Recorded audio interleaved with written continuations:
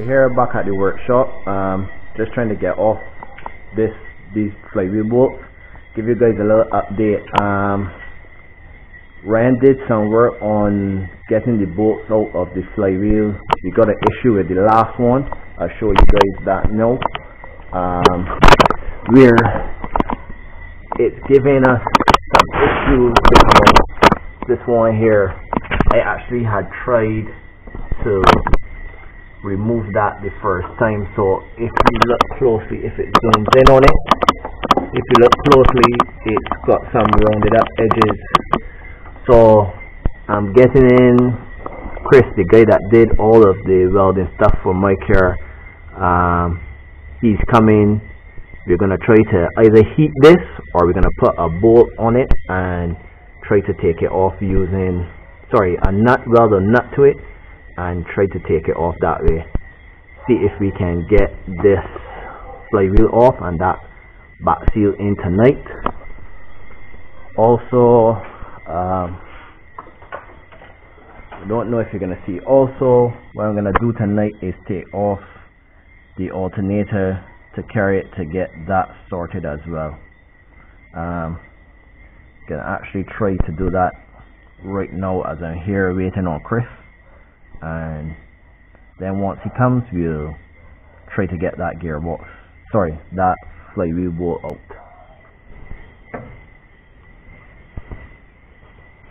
I'm gonna pack it first.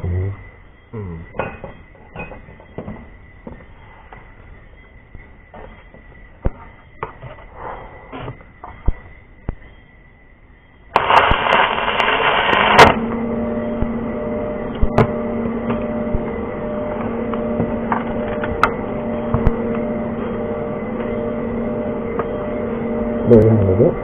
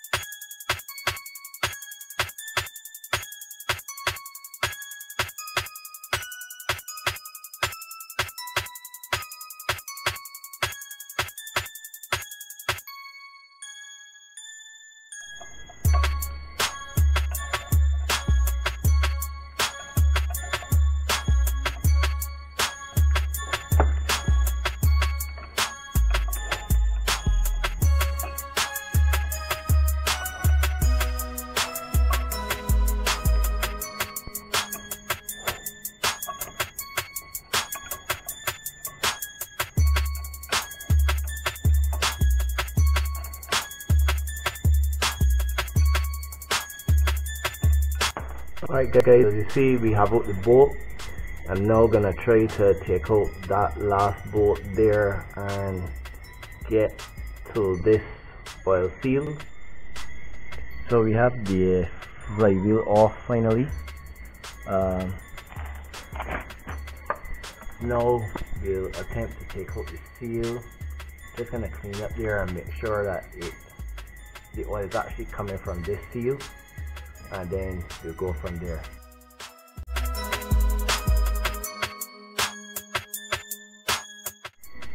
I've got the new oil seal here, as you see, genuine Honda part. Hopefully that will stop the leaking, and we're also gonna change from the OEM the OEM bolts and put in these ARP bolts now. Okay, so we got the old crank seal here. Honestly, it doesn't seem bad, but I realized when I was taking it out, it had more space on the right side than on the left, so I guess that is where the oil was coming through. Okay, a couple things I've noticed comparing the genuine crank seal to the aftermarket crank seal. Genuine crank seal being this one that's on the left and the non-genuine on the right. One, there is a different groove pattern around the edge, as you can see, and it also feels, the metal support inside also feels harder than this one that's on the aftermarket, well, the non-genuine seal. Also, what I realized, the genuine seal already comes with grease packed inside. Well, as you can see, there's actually no grease in this one. I'm gonna turn them over so you can see. Excuse the light. Again, today I'm on my own, so now if you look inside,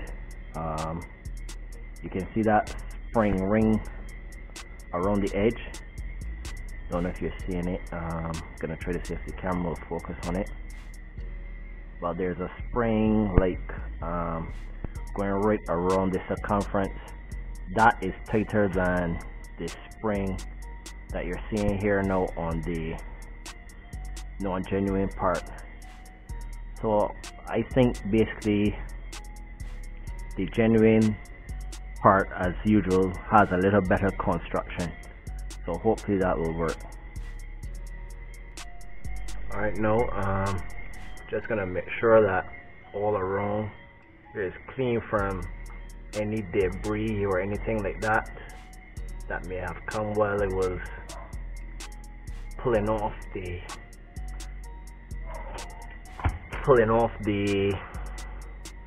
old seal. Now this is the new seal here, and like I said before, construction, it feels harder, everything like that. So we're gonna just install it. Like even pushing it over this here, it actually feels harder. Let's see if we can get this in. Alright, there we go. I think we got it. Alright, so we got the seal in. Definitely a tighter fit than the non-genuine one. What I'm gonna do now is I'm gonna try to clean up the flywheel, the back of the flywheel and the gearbox, and probably prep those to get those ready to be reinstalled. Alright guys, did some cleaning out on the gearbox, and as you see right there is what the gearbox is actually supposed to look like. Realize that the inside of the housing actually has on a lot more build-up than I thought. This has to be from years of this box being used, not just from the oil issue that we had. So I decided I'm not going to try to get it too clean at the moment. I'm expected sometime early in 2018 to put a twin disc or triple disc clutch in here, and I guess when I do that, I'll look at taking down the box altogether and giving it a really deep clean and putting it back up. But for now, we'll go back up with it in this condition. It's clean to the touch, but if you rub on it, it obviously will come off. Okay, so I've gotten all of the ARP bolts with some lube and some Loctite on them. We're now going to install them. Based on what I read from the ARP leaflet for the installation, it says it has to go to 95 foot-pounds, so we'll torque those down to that, and we'll see how that goes.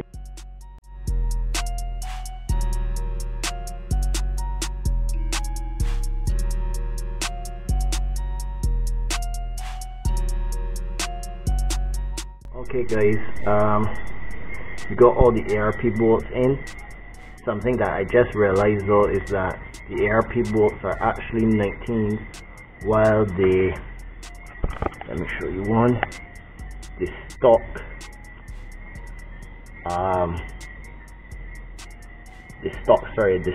bolt is actually a 17, so it's actually a little bit bigger. So I gotta look for a socket now to fit those that will fit on the torque bar.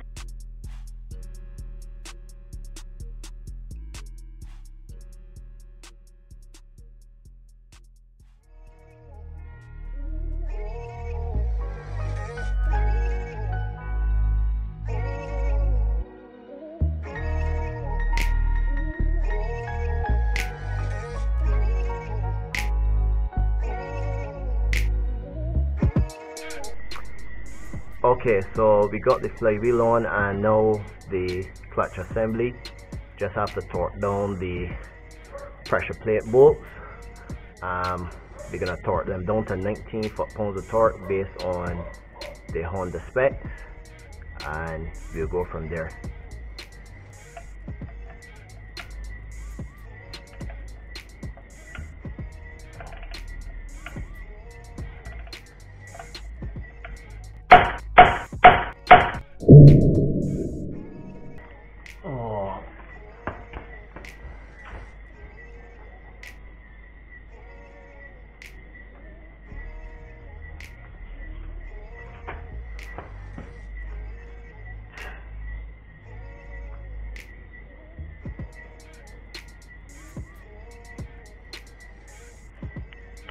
Alright guys, back here by the Civic.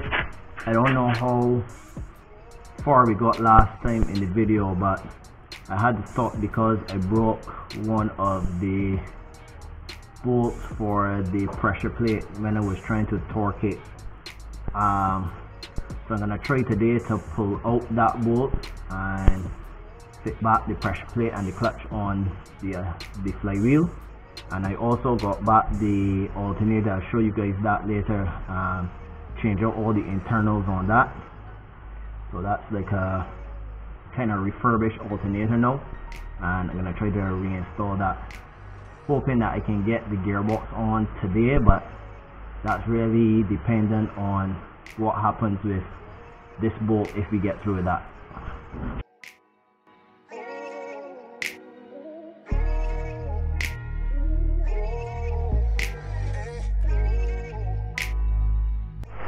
So here's the bolt.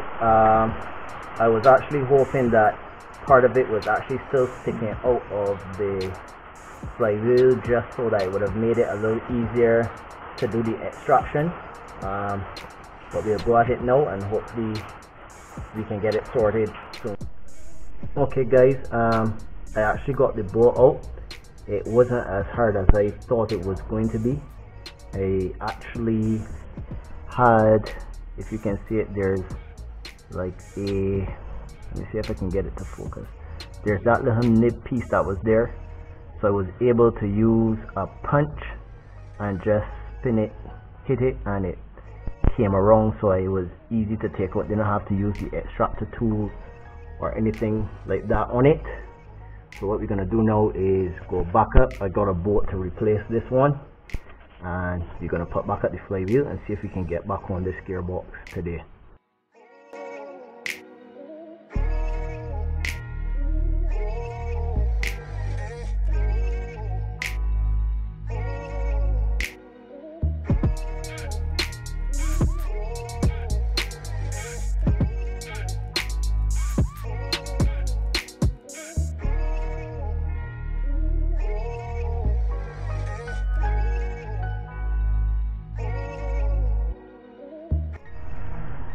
Alright guys, got the gearbox back in. Gonna now just put back together all the other stuff like the starting motor and that stuff. Going to reinstall those now. Also have to put back in the axles and the half shaft. So that will be the next step. And then from there I'll probably try to get in that I try to get in the alternator as well.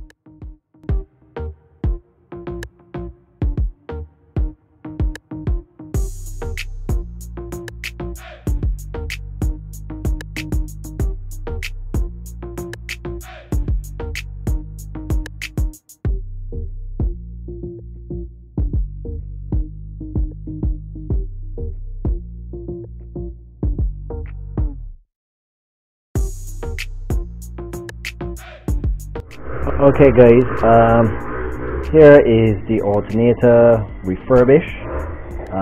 Basically these are the old parts that were taken out and replaced with new ones. So hopefully now we'll be getting the 14 volts at charging that we are looking for, instead of the fluctuation in the voltage while idling, and also at the once going through the rev range. So I'm gonna install this now, get this back in the car. Alright guys, I think that's it for the night. We've got back in the axles of, let's see if I can get it right. We have reconnected the shift linkages. I've also